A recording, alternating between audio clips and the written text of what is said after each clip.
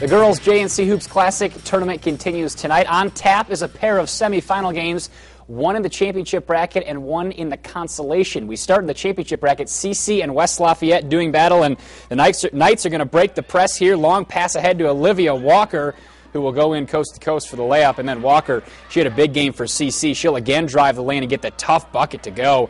West Lafayette would answer, though. Carissa Peckney deep in the corner for three.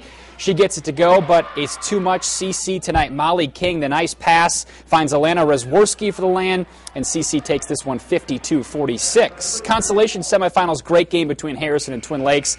Late in the fourth quarter, Taylor Ringen with the pass there, the bucket, and then the Raiders now hanging around. Then this time she's going to flash to the basket and find Taylor Van Arsdale, who gets the bucket to go. Raiders cut the lead to 2, but Twin Lakes comes right back. Whitley Whitaker drives, finds Samantha Fouch for the land, and then Audrey Matson takes over the dribble drive, gets it off the glass to go. Twin Lakes takes this one 40-30. Well,